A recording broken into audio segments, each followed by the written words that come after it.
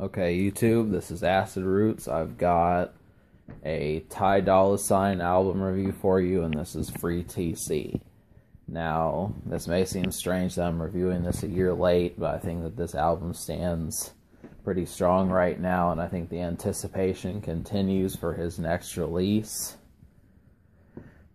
But the main thing here is that this record is pretty chock full of hits. So a little bit of backdrop on this guy is he is affiliated with Wiz Khalifa's Taylor Gang Records. He's probably one of the bigger artists on there between him and Juicy J. And they have dropped a Taylor Gang mixtape that came out, and I'll probably review that. But thing is he is kind of similar to Future.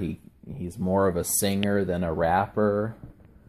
And if you were to take someone like Chris Brown and mix it with Future and then add like a DJ Mustard style of production, that's about the mantra of what you're getting. So that style of rap music that you probably started hearing around late 2014 or so, that, you know, maybe I'm thinking it's called like the ratchet style of music, that was pretty prevalent in 2015.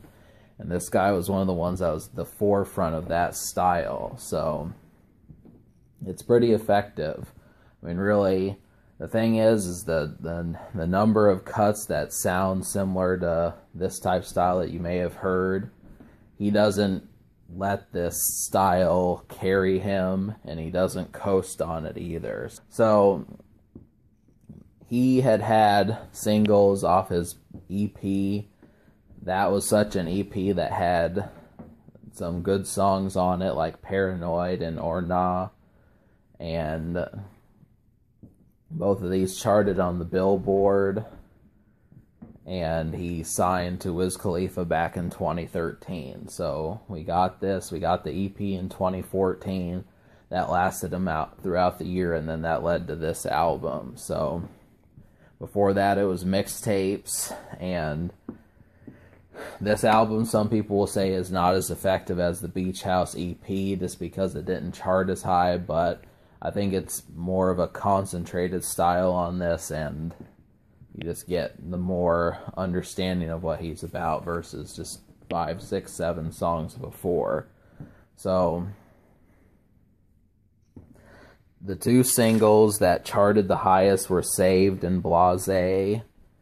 And Blase is one of the best songs on here.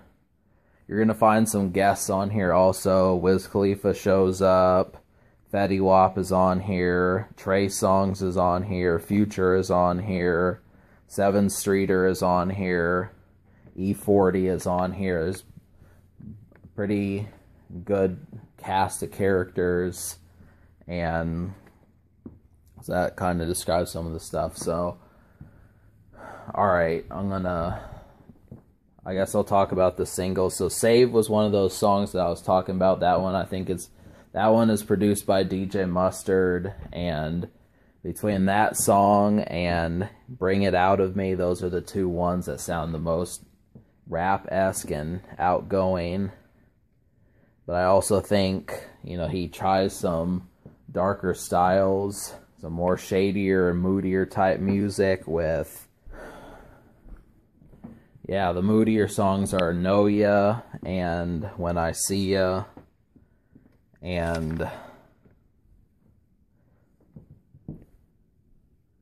there are some surprises on here. I mean, I definitely feel like I wasn't expecting him to team up with Jagged Edge, and I think maybe Babyface is on here, I can't remember.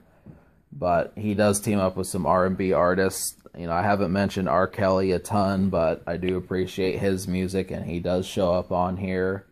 And that's a good song, Actress. I'm going to list the 10 songs that are the best, the ones that you need to go for. So they are Saved, Straight Up, Horses in the Stable, Know Ya, Sittin' Pretty, When I See Ya, Blase, Only Right, Bring It Out of Me, and Actress. So all of these are good ones to go for. I think really the best part is listening to it fully versus trying to find the best songs first. I mean, you can go for the singles, but this is an album that you don't have to worry about as much as to whether or not, you know, the most heard and the most popular songs are necessarily the best ones. It helps, you know, it does help to pick out those songs, but it doesn't feel as necessary on this project. Plus, the singing is pretty hypnotizing, so this is good stuff. So I'm going to give this album, because I like 10 out of 16, I'm going to give this album a 7 out of 10. And probably if it just had been like 2 or so more songs, I probably would have given it like a 9 or so. But yeah, 10 out of 16 is basically a 7. And the social score, because this album did have, I think, 6 singles, I looked it up. So I will give the social score about a 7 also. And this means how well it plays around your friends. So lots of promotion. Big house party type project. It just feels like, you know, everybody's here. So that's yet another reason to enjoy this. And can this record be topped? I think the answer is maybe just a hair.